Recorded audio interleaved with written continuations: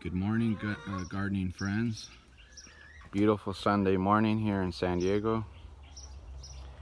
And this morning I am out just walking around, checking things out. Here's my large guava tree. And if you can see, there's a nice guava right there, late season guava. This is the tropic pink variety.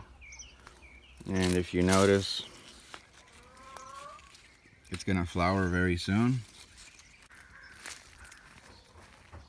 Suriname cherry here. But it's good to come out every day if possible, or at least every 2 days, and check out all the trees. Make sure no bugs are eating the leaves. Make sure the tree looks healthy. Here's another guava. This is the white variety.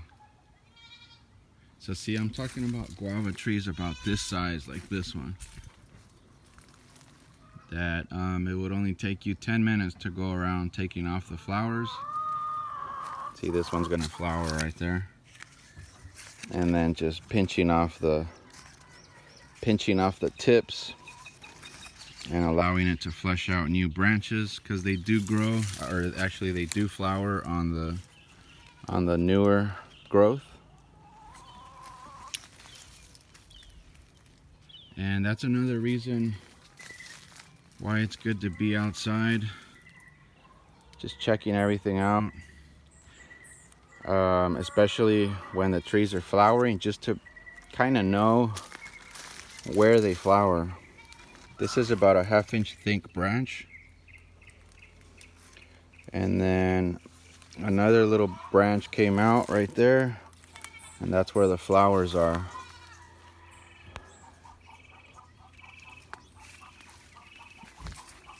Here's another branch about the same thickness, 1/2 inch. Little shoot came out right here, and flowers on the end of it. Alright, so this one appears to flower and fruit on the 1/2 inch branches. And I'm still learning about this tree. I gotta keep observing it. Here's the 4-in-1 apple tree. This side is the Fuji apple. And look where it's flowering. On this short, stubby little, I don't even want to call it a branch, just a little stubby thing. And that's where the flowers are. See, right there. So somebody might come around in the winter and see these little stubby things coming out and might want to cut them off. There's another one. But see, observing the tree, now I know it's gonna flower on these short, stubby little things. So I'm not gonna take those off if I prune the tree. So this is my first time growing plums. These trees are about 3 years in the ground now. This is the Santa Rosa plum right there, and look at that. On these plums, I noticed they flower and fruit on the young branches. See, this branch is very thin, and there's 2 plums right there. Here's another 2 plums on a very thin branch. This is the burgundy next to it. This one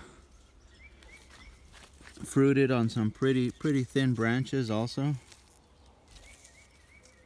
That one's only not even a 1/4 inch thick probably. But then we got some fruit on a little bit thicker branches. Probably like a almost 1-year-old branch right here. Here's my Plueri, Sweet Treat Plueri. This guy, same thing. Look, there's a fruit right there on a very thin branch.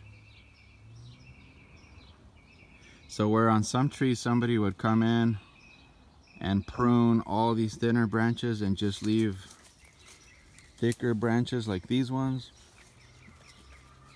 that would not be the case with plums. You want to leave a lot of the newer growth because that's where your fruit's gonna be. And you can learn this, like I said, by coming out, especially when the trees are flowering, and paying attention to where the tree is flowering. Some trees, you know, flower at the tips of the branches like loquats. So all that information is very important, very helpful. So get out in the garden and observe your trees, study them. And coming out every day, if there's anything eating them, if there's anything happening, you'll catch it before it becomes a bigger issue. Another one right here. It's about to flower. It has really nice yellow flowers, not quite as big as the regular sunflowers. These are about half the size of the regular sunflowers. I'm not sure. I don't think they're related. I think they just call it Mexican sunflower because it looks like a sunflower. But this is a great plant to have in the orchard because all these leaves that come off of it, all these dying leaves, look at that. That's fertilizer. It has very good levels of NPK, nitrogen, phosphorus, and potassium, and it'll feed your soil. So I'm starting out with these two, and I'm gonna collect seeds when they go to seed, and the goal is to grow them everywhere if possible. If I have enough of those, that'll be my main way, one of my main ways of feeding my plants. That and my chicken compost. See, I added a lot of the stuff I took out of my chicken run, quite a few wheelbarrows about a month ago. All right here. You can see some of it right here.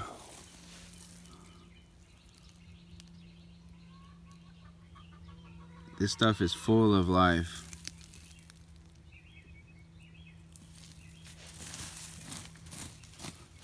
I'm surprised it's quite a little bit dry. There you go.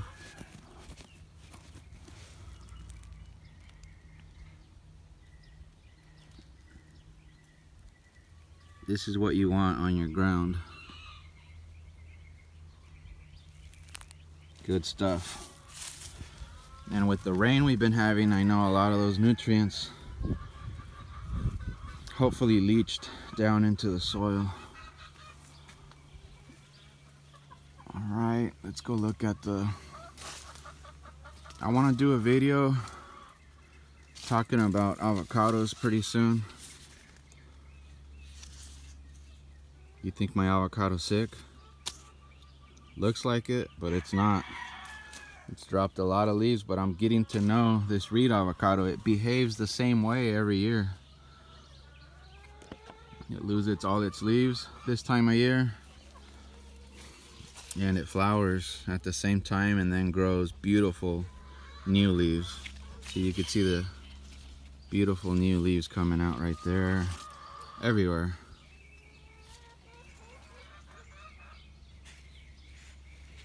And I pay special attention to my avocados.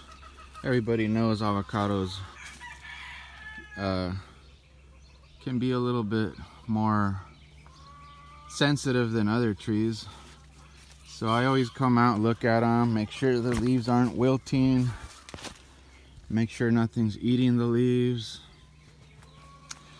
And I believe something that is helping me out a lot is that I'm growing a variety of different fruit trees and plants all close together, so it provides a really nice environment, nice habitat. Birds come around quite a bit. I've seen birds getting grasshoppers, and I've seen them getting caterpillars sometimes.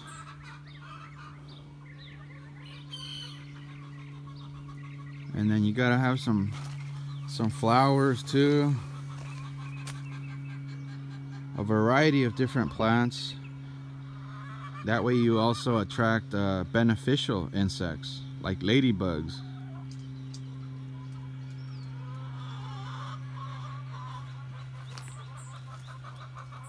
There's my jackfruit right there. See, there's a hole on that newer jackfruit leaf right there. I don't see anything on it. Another good tip, I just went to a California Rare Fruit Growers meeting last night here in Oceanside at Maricosta College, and you guys should check it out and join California Rare Fruit Growers. I can't remember what the fee is to join the group. It's all California group, but then there's different chapters. For example, I live in North County, San Diego, so I'm in the North County chapter. So I paid $10 yesterday to sign up for the rest of the year. You know, that's a super good deal. 10 bucks. There's a meeting every third Friday of every month, and there's different topics all the time. Yesterday, Greg Alder was there. He's a master gardener who lives in Ramona and is growing a lot of avocados and citrus and stone fruit, and a vegetable garden as well. And he talked about irrigation. He talked about pruning, thinning out fruit, and not getting good fruit set. So it was a pretty good meeting.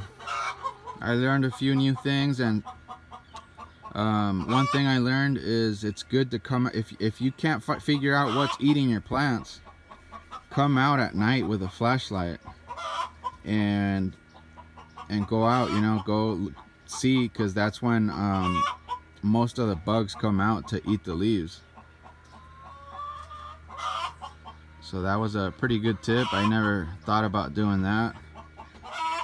But I haven't had many issues with bugs eating my plants. Like I said, I feel since I have a lot of variety of different things, it's like a little ecosystem here, and nature takes care of itself. Plus, pests, bugs, they go after the weaker plants. So if you're building good soil, if you have good soil, if you're taking good care of your plants, keeping them well hydrated, all those things, then your plants are going to be stronger and healthier, and the bugs are not going to go after them.